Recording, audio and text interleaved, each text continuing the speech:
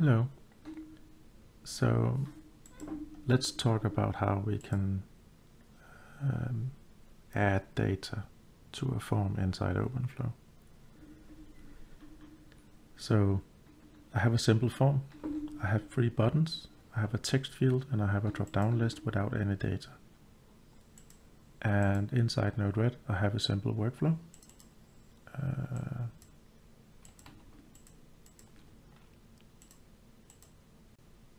And I have a switch statement that looks at whatever submit button was clicked. If I click the complete button, it will complete the workflow. If I click anything else, it will go idle and keep showing the workflow, the same form. So if I go to workflows, here is the form. I can add data to it.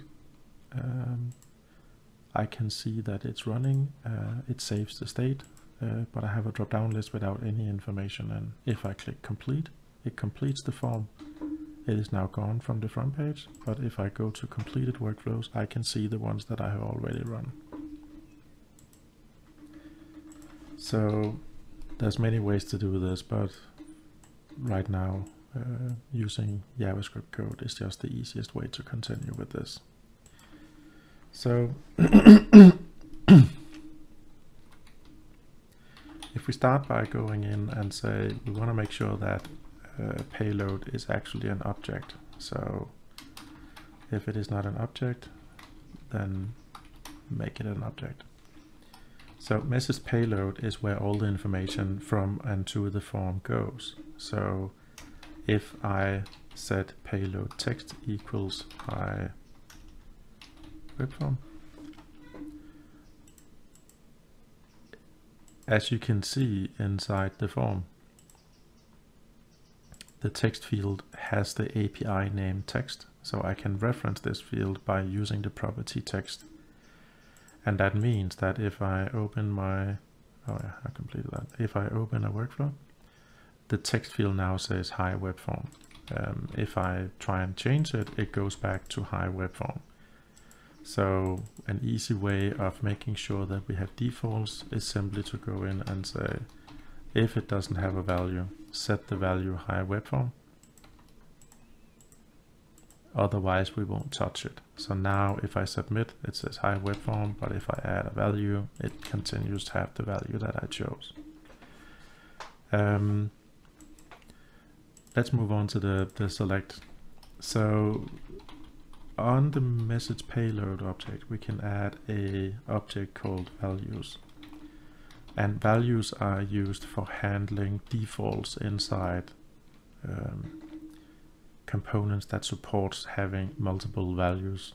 So that could be a drop-down list, it could be radio buttons, it could be, yeah, there's a couple of others. So inside the form right now, we have a select, and it has the API name select. So what I can do is I can say message payload values and select. I want that to have a list of defaults. This can either be a list of objects, and we can then map the different fields from those objects as either the value or the label on that. But for more simple data structures, in this case, we can simply say option 1 and option 2 as a simple array of strings. And if I then go back now, you will see that, oh, I need to submit. You will see that now it has option 1 and option 2. If I select option 2, it saves that it has now option 2 selected. I can also set it from the form. So if I say I want payload.select to have the value of option 1. So now if I submit, it now has the value option 1.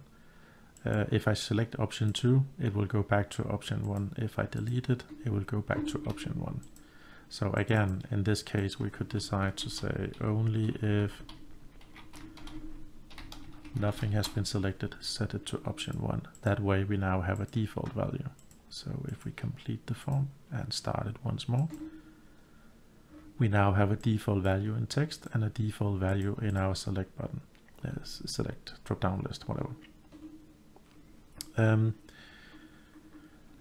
A more advanced way of working with the form would be to work with form data, or a grid of data.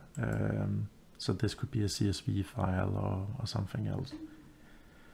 So we have a data grid. Data grid is nice for quickly showing some data that is non-editable. So if I drop in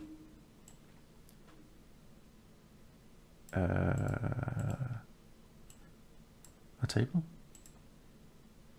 and let's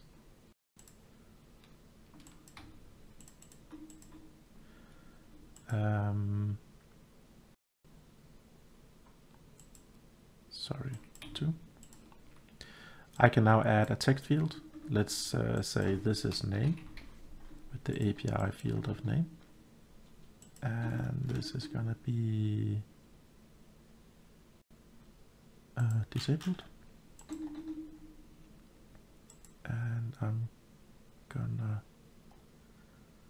disable adding and remove rows because that will not work here. And I can add a text field. Actually, no, yeah, let's use the text field. Age, and that is gonna be disabled as well. So now I have a data table with 2 fields, name and age. So,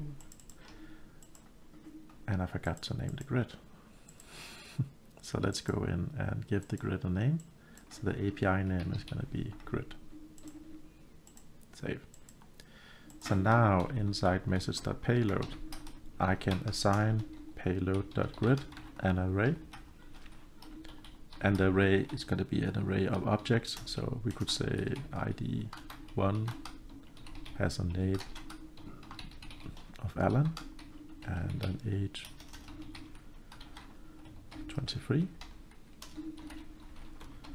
You can add a couple of more. So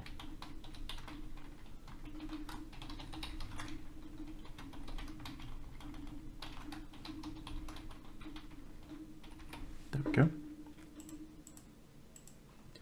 And now if I go back and submit the form, I now have the values easily readable in a table structure.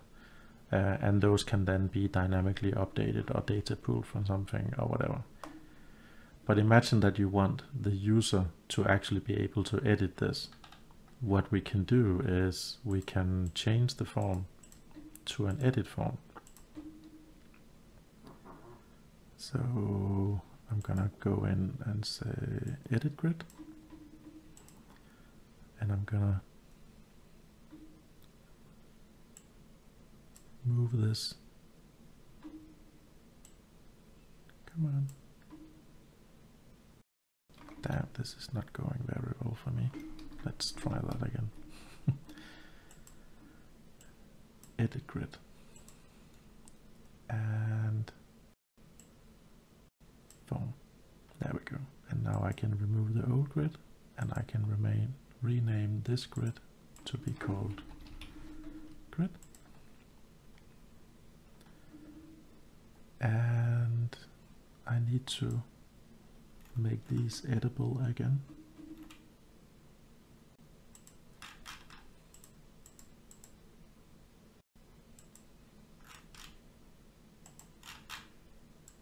There we go. I believe this is it. Save. So if I go back in now, I see name, Bettina, and so on.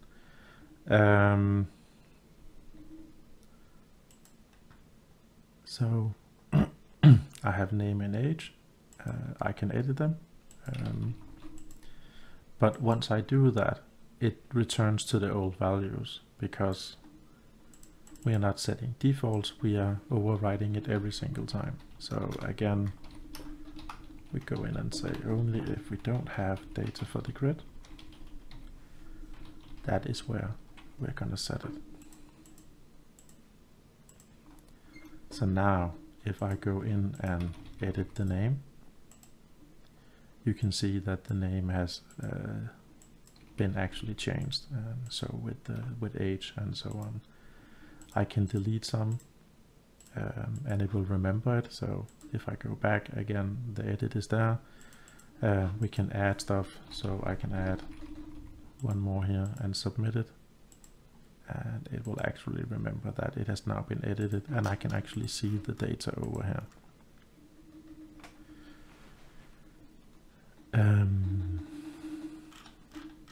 I guess this yeah, I'll cover files and more advanced things at another video. So good luck.